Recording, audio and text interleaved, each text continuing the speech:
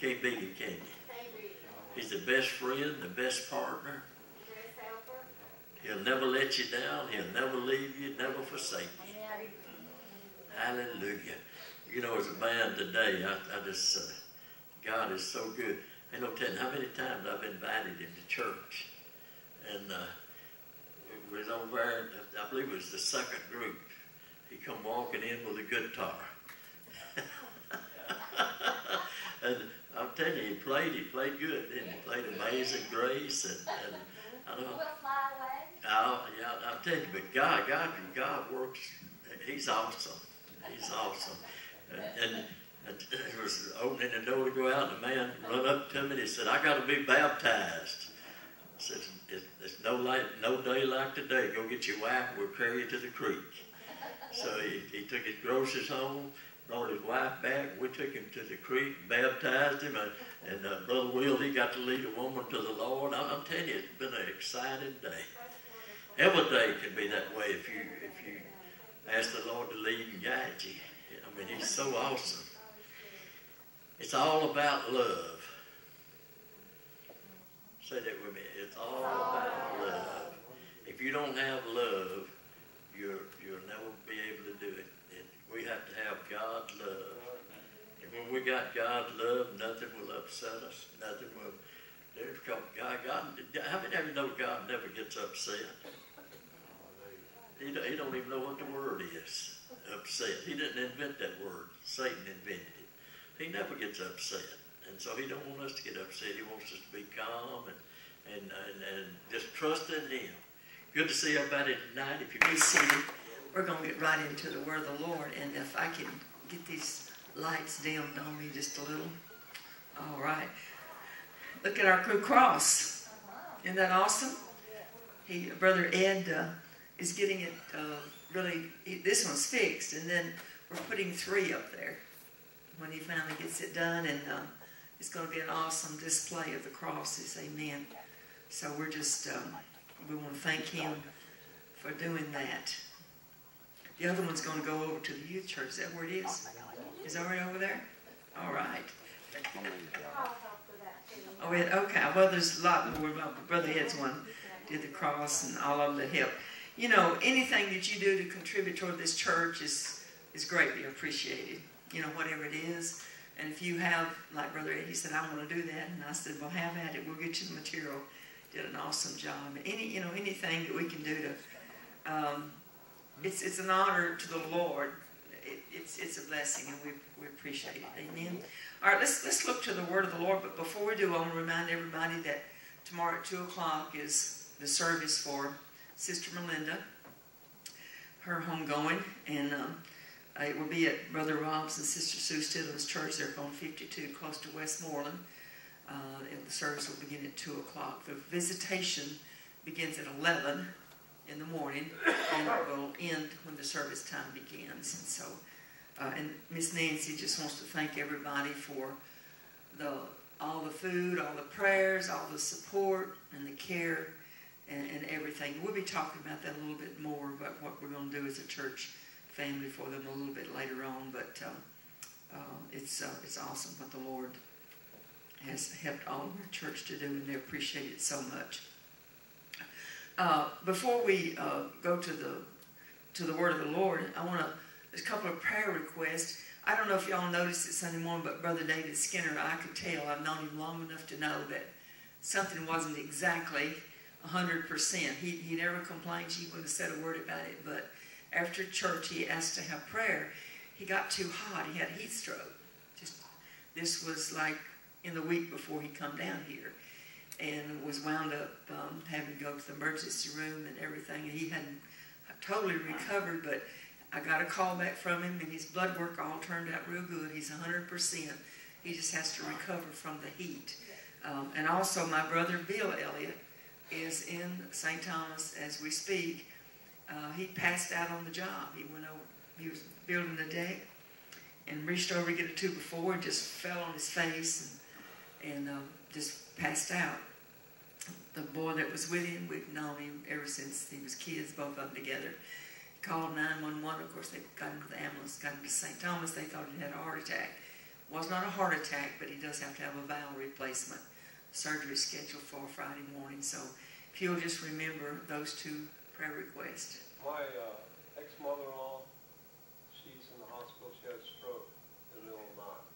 Okay. Her name is Dolores McGaw. She's in the hospital over there in Hendersonville. Okay. All right. North Carolina. Okay. Sister Dot, remember my head teller. Her mom's passed away and she's really having a hard time. Okay. Just Okay. remember her. Okay. All right. Anybody else have a prayer request? Any urgent? Okay, sister. Yes, my husband's family's, my sister-in-law's father committed suicide, so right now it's been horrible, and we're trying to help her get through it, and she's a dad in the He left behind a 9-year-old and 11-year-old, and now we're just asking, the Lord to be with the family and help her through it. The kids are taking it real hard. Okay. That's always a tragedy when that happens. It's so sad. Michael Sedell went in the hospital yesterday with heat stroke. Okay. Okay. All right. Anybody else? Let's just go to the Lord in prayer. Let's just look to Him right now for all that. Father, we believe if we come to you, Lord, we're coming individually, but we're coming as a corporate body. And we're bringing these needs that's been mentioned. Each name, Lord, each one that, the situation, the families that are suffering the loss of this father, the different ones that are in the hospitals, and all the situations that's going on in everything, Lord. But we know we can look to you because you're faithful. We just ask that your healing hand will be stretched out, your saving hand will be stretched out, the delivering hand will be stretched out. Lord, I thank you for taking care of the situations in every one of them. We just give you praise in Jesus' name. Just remember these as you pray. Just lift them up before the Lord, okay? Hallelujah. All right, let's look to the word of the Lord tonight. We're going to go to the book of John. We're going to continue with our study that we talked about last week about the Holy Spirit, the Holy Ghost. We read you all the scriptures that pertain to being filled. But John chapter 20, verse 19 and 20, this is when Jesus was getting ready to leave them and go back to heaven.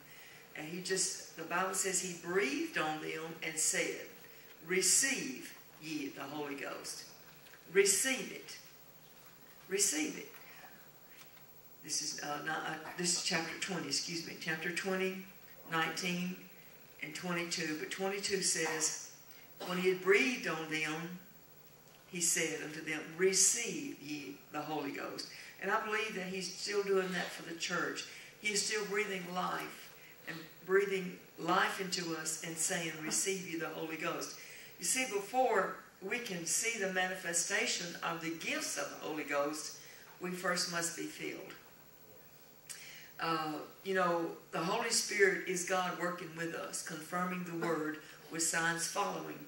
It's the Holy Spirit that's at work. Jesus is not down here personally anymore. He's gone back to heaven. We're going to find out. He said, I have to go away. For if I don't go away, the Comforter cannot come back. But if the church would receive the Holy Ghost, just receive it. It's a gift from God. And if we would just receive this gift, then God could work through us, work in us, and work through us to do the work of the ministry. So just keep that in mind as you pray in your daily prayers and as you study the word of the Lord. Just say, Lord, I receive from you. I just receive from you. God's not going to give you anything bad. He's going to just give you something good. Every good and every perfect gift comes down from the Lord. So just say, Lord, I receive it.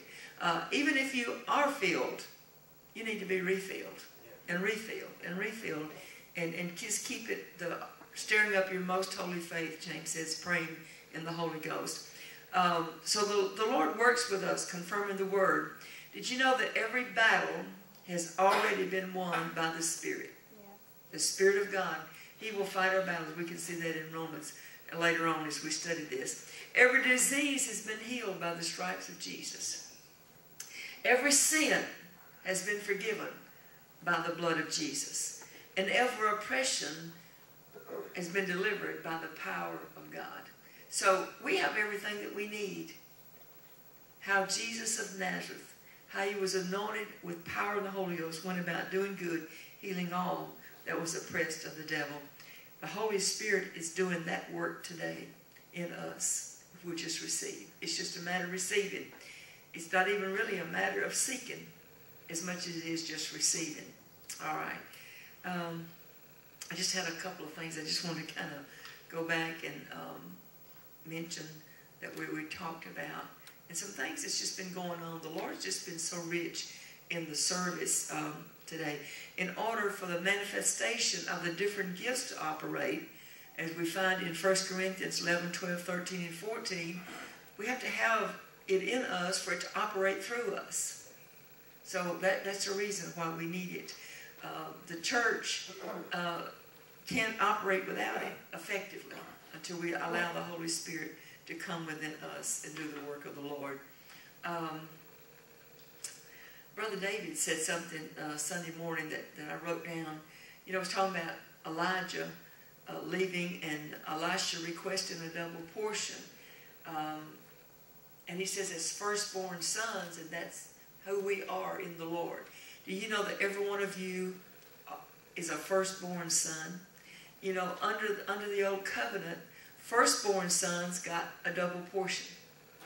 And if we could ever get that truth in us, that we're firstborn sons, you know, no matter where we came to know the Lord, we're firstborn sons. The Bible says, beloved, right now, are we the sons of God. We're not the seventh son or the eighth son or the millionth son. We're all firstborn sons, and we have the right to a double portion of His Spirit. Amen? All right, so just remember that. I just wanted to bring that out to you, and just different things I'm seeing here that I'm just written down. All right, let's turn to John chapter 16. Maybe I can find some more of these things I wanted to mention to you, but I write down all kinds of notes. All right, John chapter 16. We're going to continue talking about the Holy Spirit. We're going to just do it in little segments now, because I gave you all these scriptures last Wednesday night and went through them. Just read the scripture after scripture. John chapter 16. Let's begin with verse 7. All right. Nevertheless, I tell you the truth. It is expedient for you that I go away.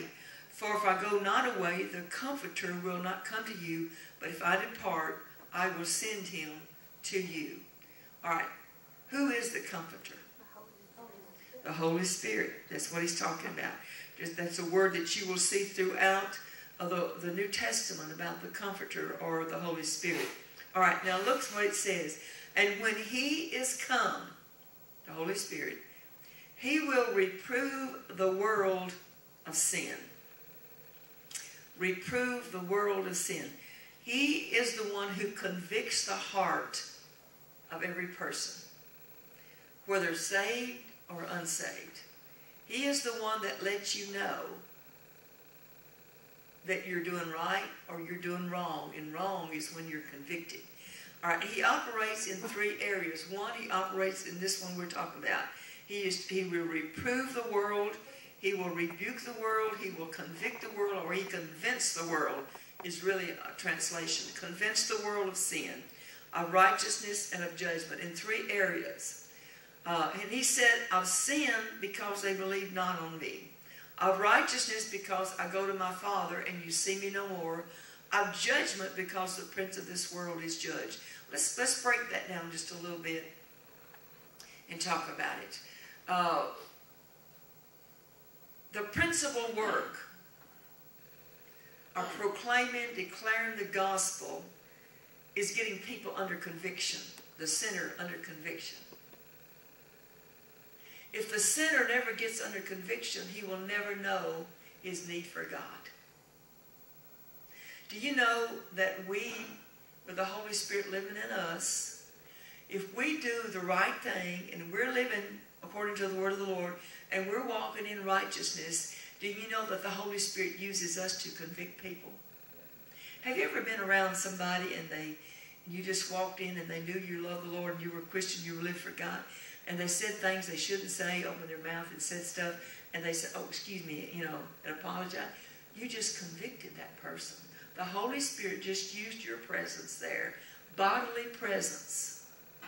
Not only did that you do it, of course the Holy Spirit let them know they did wrong, but you were an instrument of God right then. You were a witness. You were an instrument that convicted people of sin. Now, if people don't do that around us, if they're not convicted around us, maybe we need to check up on our own lives. You see what I'm saying? Because we've got to be instruments of the Lord, right? We've got to be witnesses. Now, witnesses is not going up and asking somebody if they're saved or not all the time. Being a witness, that's part of it. But being a witness is living such a godly life that people actually feel the presence of the Lord and they get convicted in your presence. If preaching doesn't convict the sinner, then your preaching is in vain. Because the Holy Spirit cannot save them or lead them to know the saving knowledge of the Lord unless they get convicted. Because if I'm not doing wrong and I don't feel like I'm doing wrong, I'm not gonna change. Anybody agree with me? I've got to be convicted.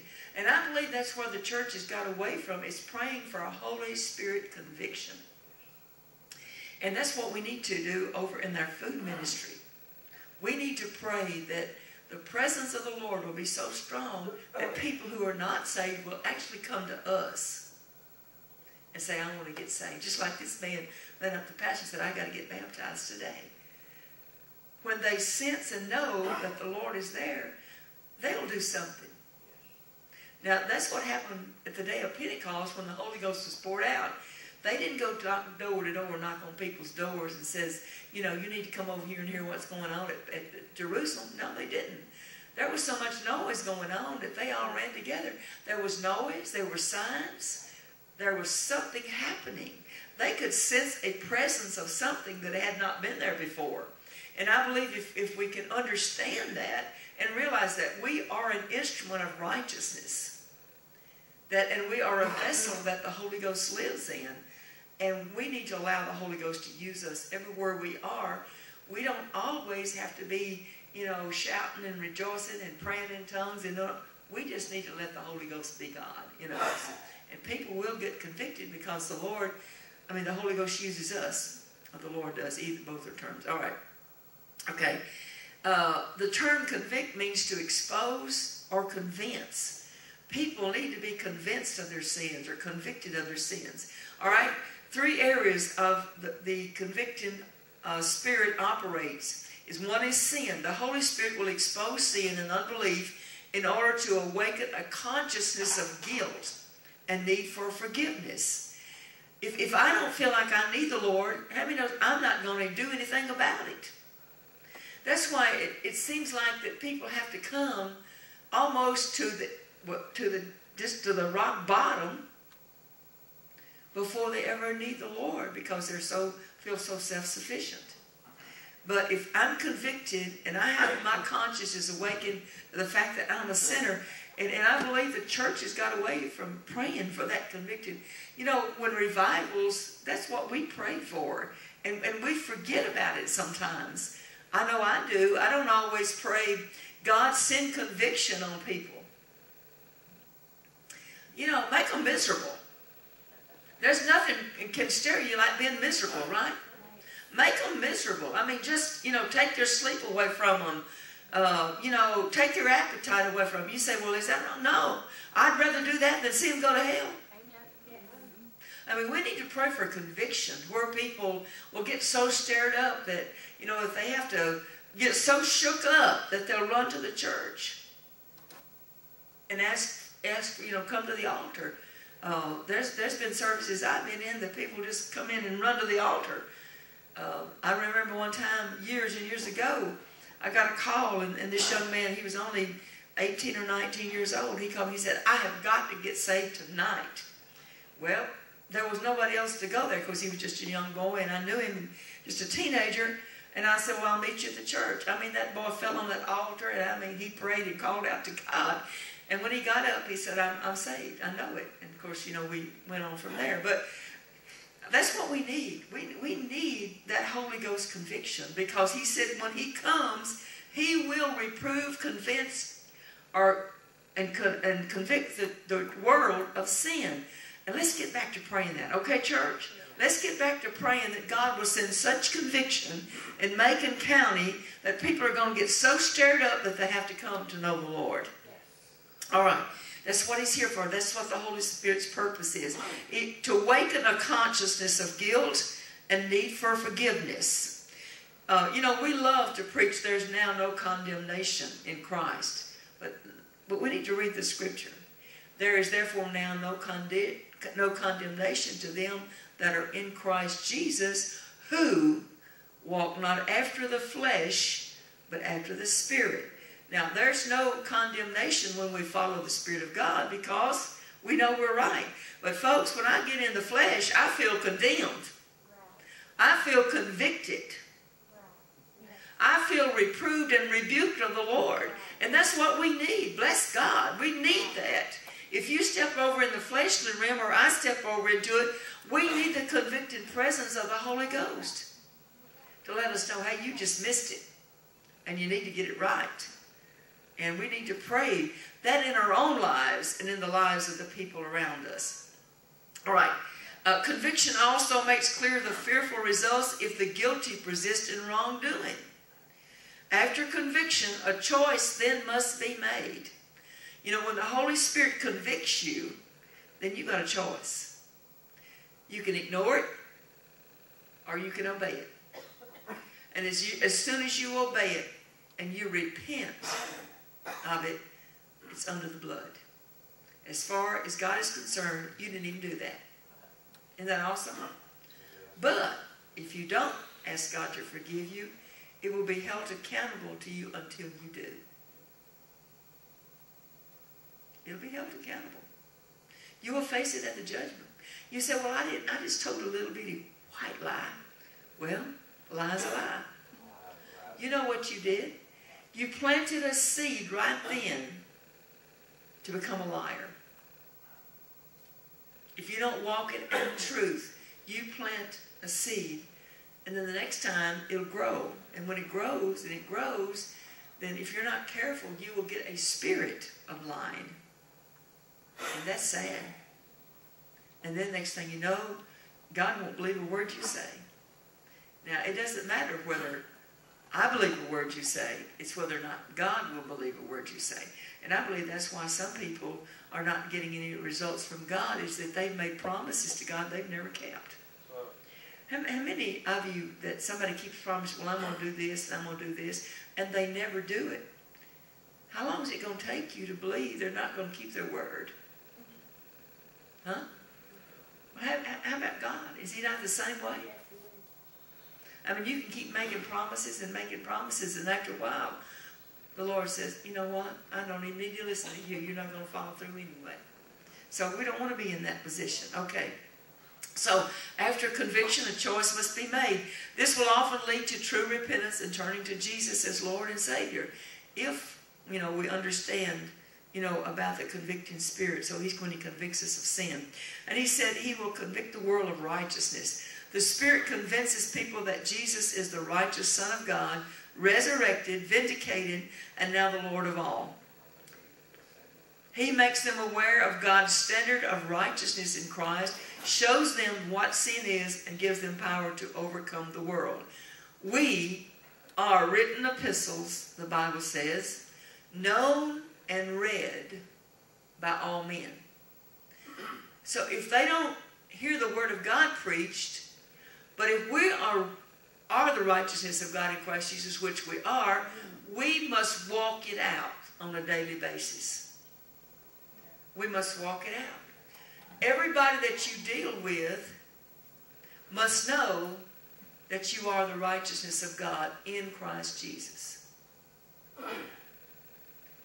That will convince the world what righteousness is. If they never see it, if they never hear it, if they never know it, how can they be convinced of the righteousness of God? How many sinners study the Word of God? How many unbelievers try to be righteous? They only have one Bible that they read, and that's me and you. So if we're walking the steps of righteousness, if we're doing what the Bible says, and the righteousness of God that God puts in us, it's just God's way of doing the right thing. I mean, that's it. Whatever we think, whatever we do, whatever we believe, however we are, we must do it according to the word of the Lord. Then so the Holy Spirit empowers us to do that. Okay. It convinces the world through us because we're a witness, right? You know, when Jesus said you'll be witnesses, he just didn't mean a verbal speaking. He meant a lifestyle. He meant whatever you do, it's got to be done. You know, it's hard to convince somebody to live for God if they've just seen you sometime in your past pretending or confessing to be a Christian, and then you did something that was so un-Christ-like. And then you meet them a little bit later on, and you may have forgotten about how ugly you were, and then you try to convince them to come to church, and they look at you and say, what? You know. So, and you never know when that person is going to cross your path again. You never know when that person is going to, you're going to have an opportunity to witness them about the Lord. And if you've already witnessed the other way, it's going to be hard to convince them of righteousness. Amen? All right.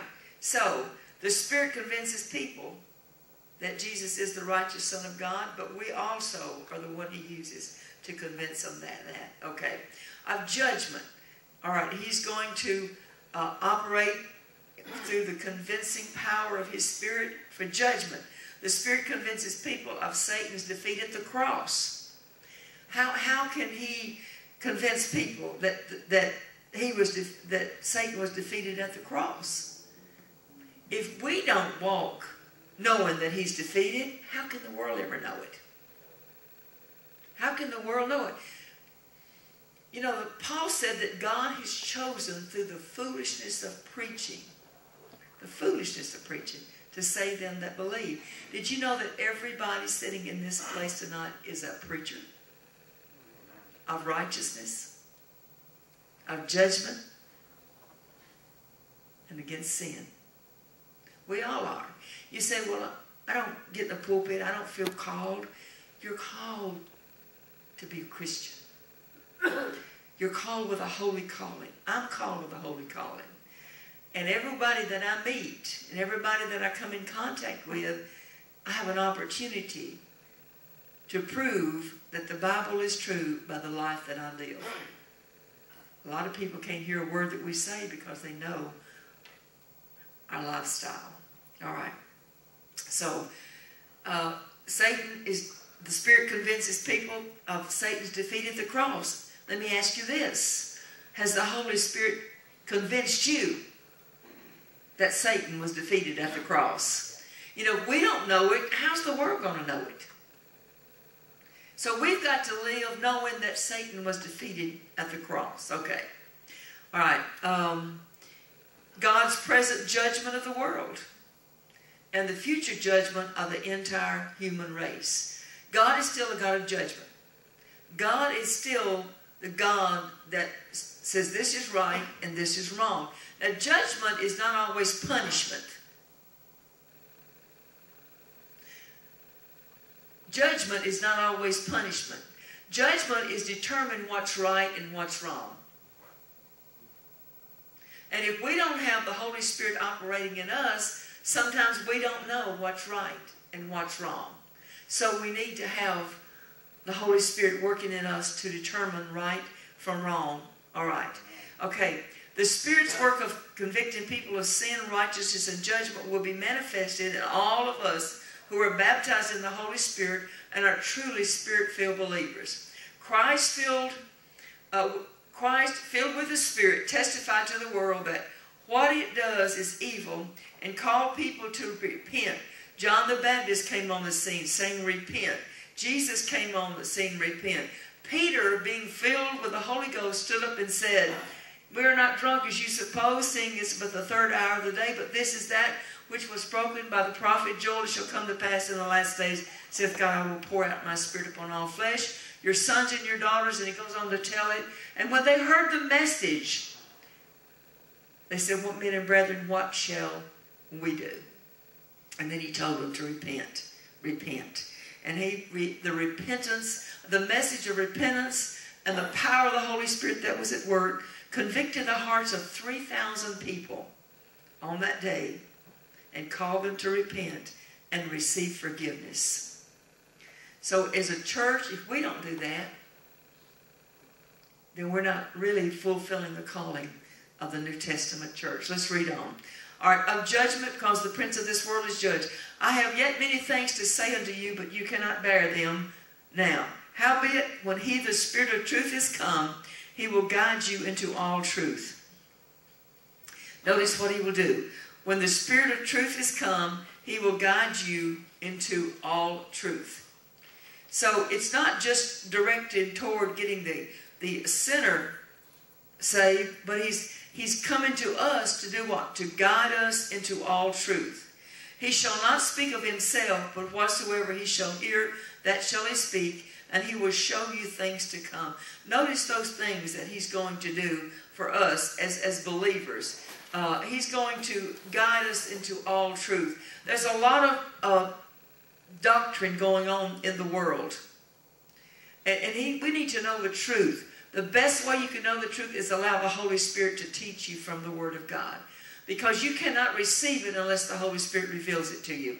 But if you allow the Holy Ghost to reveal it to you, then you will receive truth. There's a lot of things that sound almost like the truth. It sounds so good, it's almost convincing that it's truth. But keep listening. Because somewhere along the way, your spirit is not witnessing that it's truth. The Holy Spirit in you will witness to the truth that's been said. And then you will know. All right. So he will guide us into all truth. He will guide us and direct us. He shall not speak of himself, but whatsoever he shall hear, that shall he speak, and he will show you things to come. The Holy Spirit will reveal to us things that are about to take place. If we will pray in the Spirit, the Holy Spirit will reveal them to us. He shall glorify me. This is Jesus speaking. For he shall receive of mine and shall show it unto you. All things that the Father hath are mine. Therefore said I that he shall take of mine and shall show it unto you. When the Lord gets ready to reveal things to us, I believe that we could know more about the Lord. We could know more about him, his plans and his purposes for our lives, and even for our families. A lot of things God can convince and let us know if we will just pray in the Spirit until God lets us know what to do. You say, well, I'd be praying in the Spirit all the time. Bless God, that's what we need. Just pray in the Spirit until the Lord, it may not come right then. You may not even know why the Lord keeps leading you, or you keep feeling to pray in the Spirit. You don't have to know. The Bible says that our understanding is unfruitful, but our spirit is praying, and that will be walked out or manifested later on. You don't have to have the revelation right then. Because you may be praying for some future thing that's about to take place, and the Holy Spirit don't have to give you everything. How many knows that sometimes God don't give you the end from the beginning? Yeah. Sometimes you have to walk it out one step at a time. But he will guide and he will direct and he will lead and he will cause us to know these things. I just want to encourage you. I see y'all are tired tonight. I see, tiredness on everybody, and that's okay. So I'm going to stop right here.